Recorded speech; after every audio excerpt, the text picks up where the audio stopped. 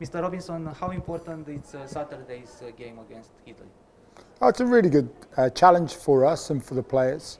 For me, it's an important game, as every game when Romania plays, because it gives us another opportunity to show how we're performing, to show some improvements on our last performance, but also it gives an opportunity for players to play in a Romanian shirt and put their hand up to be part of the Rugby World Cup qualifying group, which we'll put together in January.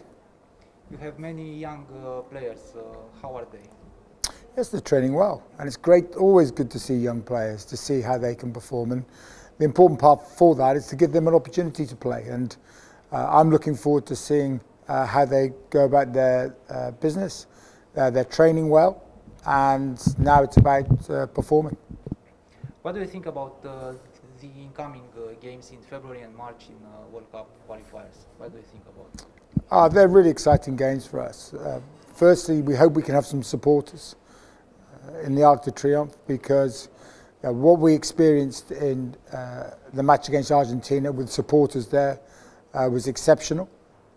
There was a good atmosphere created by the players for the Netherlands game and also for the Tonga game. But we really want to make this a fortress for us when it comes to playing Russia and Portugal in February. So I hope the supporters can come to the Arc, can come and support the team, and the team can play well.